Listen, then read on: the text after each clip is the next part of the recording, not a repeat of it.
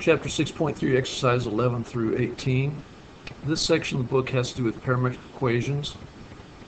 And we're going to do the first part of this exercise set and mention problems 11 through 18 and handle the 4 odd number problems, 11, 13, 15, 17. We're going to eliminate the parameter and identify the graph of the parametric curve. And so in a parametric equation, the parameter, what is a parameter? Well, the parameter is the variable, independent variable for both these equations, t. And in eliminating the parameter, we are going to go from a parametric to rectangular equation. And rectangular means an equation, a graph of just x and y in this case. The strategy here to eliminate parameter is see where we can replace. Well, we can see right here in the right equation that y is equal to t. So therefore, we can take this y here in the equation to the right and replace this t here for the x equation. Or that's one way of doing it, or even a better way to do it, I believe, would be to take this equation x equals 1 plus t, solve for t. How do we solve for t? Subtract 1 from both sides of this parametric equation. So t is going to be equal to x minus 1. So now we can replace this t here for the y equation with x minus 1 and rewrite this equation as y equals x minus 1. So this is going to be our rectangular equation. And does this equation look much like the parametric equations? Yeah, kind of. Let's go ahead and graph this equation.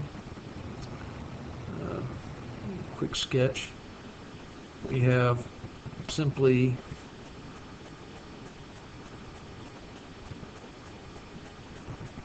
a y-intercept of -1, so we can come down here to -1, and then our slope, our rise over run, let's say xy, is 1 over 1, so we go up 1 over 1.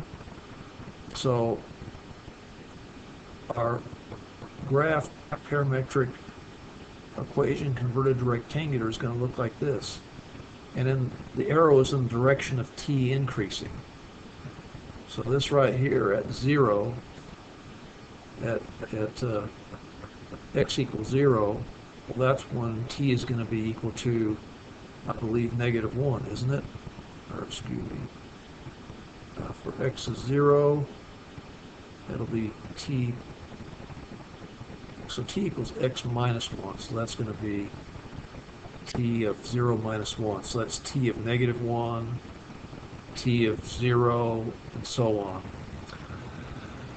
Next odd number problem, 13, we have the parametric equation x equals 2t minus 3, and then y equals 9 minus 4t. In this case, we probably have similar degrees of difficulty. I think I'm going to want to solve this equation on the left, so we'll have a y equals format on the right. It just might make this thing a little easier to work with. And so if we put x equals 2t minus 3, we can solve for t by adding 3 to both sides of the equation. So we have cancellation, we have x plus 3 equals 2t. And then dividing by 2, we have t equals x over 2 plus 3/2. And now we have a solve for t equation that we can do what with? We can just put right in place of our t here.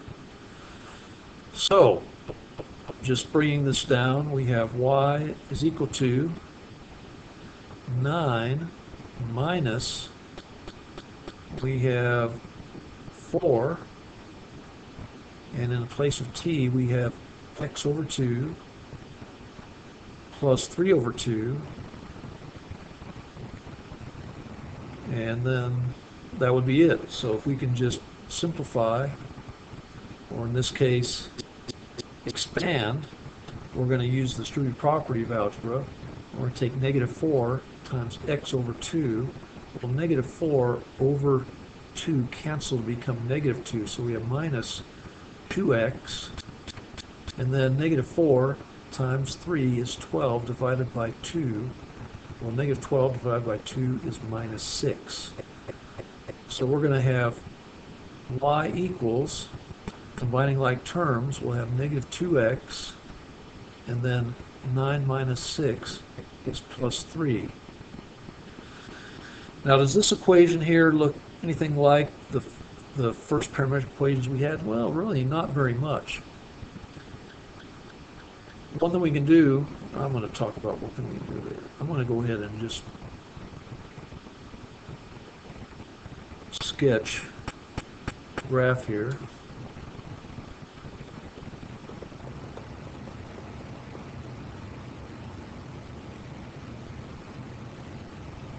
Okay, we have an XY coordinate plane, and in this case our function is going to be negative 2x plus 3. So we can go up to plus 3 on the x-axis, and we put, there's our y-intercept, and our slope is negative 2, so that's down 2 over 1. So that's going to look like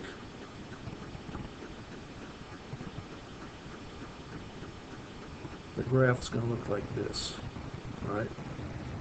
Slope of negative 2.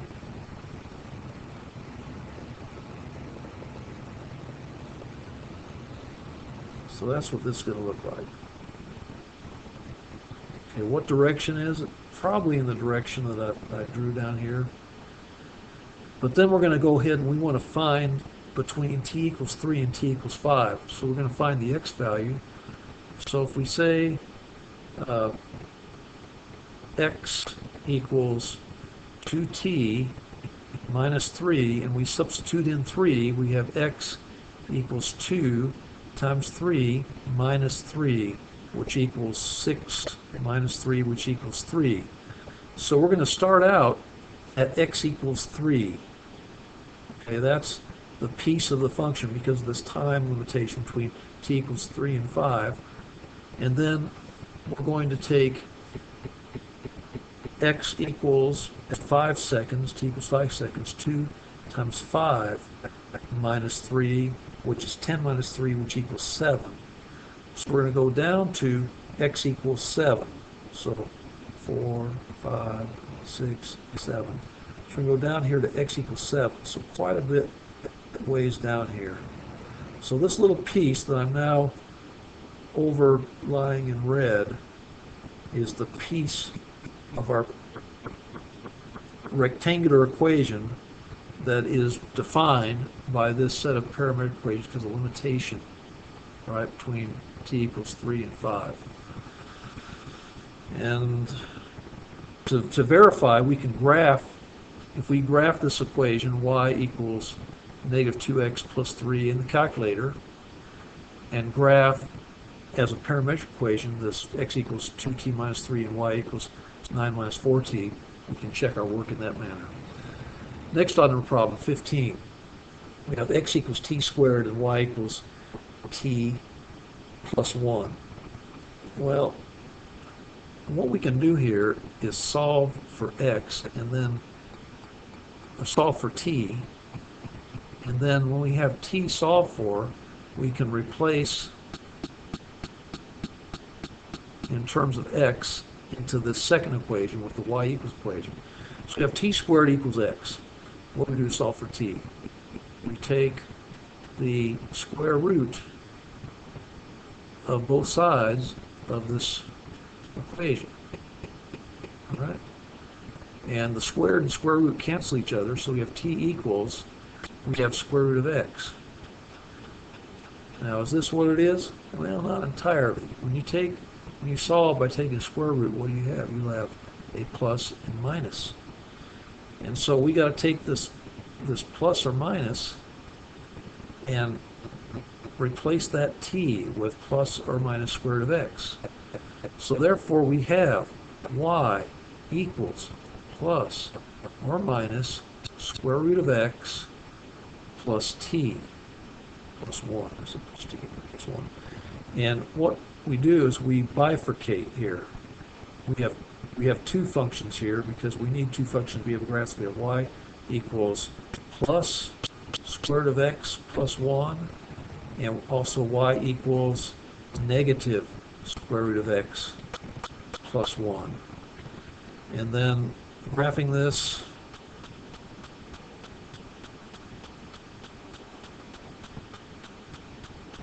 we have our xy coordinate plane, and we have square root of x plus 1. That's going to be our standard square root equation, but starting at our y-intercept of 1. So we're going to be looking like this. And then our negative equation is going to be like this, our negative side. So I'm just going to draw in red, our negative version. Okay. So we have a right sideways opening parabola. As far as the direction, I have arrows pointing each way. Well, arrows are only going to point in one direction, aren't they? Well, we can just, we're going to have plus or minus t squared plus or minus. So I guess really the thing does go in both directions. We press y equals t plus 1. Well, at 0, we have right here. So I think we are going to be going reversing direction as t increases. So I think we're going to be going like this. Okay, and this arrow, these arrows I'm drawing in the direction of t. Our last unknown problem that we're doing is this one. We have x equals t, y equals t cubed minus 2t plus 3. And this is pretty simple. All we have to do is replace the t in the right equation with x. So we have y is equal to x cubed minus 2x plus 3. And that's going to be our parametric equation. There's really not a cause for this other than we can put this in a graphing calculator and look at it. So let's do that. I'm going to press Control I, add graph.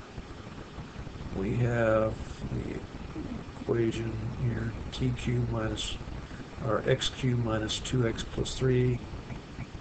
So x cubed minus 2x plus 3, and we graph, and we have this cubic function. So we have our, looks like we have our x-intercept at -2, we have a relative maximum at -1, around -1 comma 4. Okay, so it's going to look something like what I'm going to draw here.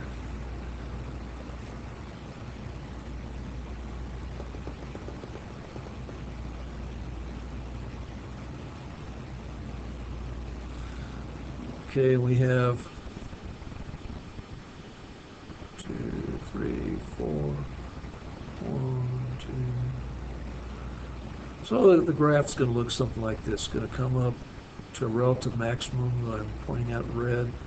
We're going to have a y-intercept of about 3, and then a relative minimum here, and we have an x-intercept about -2. So the thing is going to come like this, come up, hit a relative maximum, cross at the y-intercept, come down, hit a relative minimum here, about 0.1, 2, and go like this.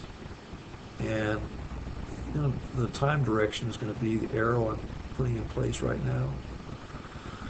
So anyway, those are the odd number problems worked out. Good luck on even number problems, and thanks for viewing.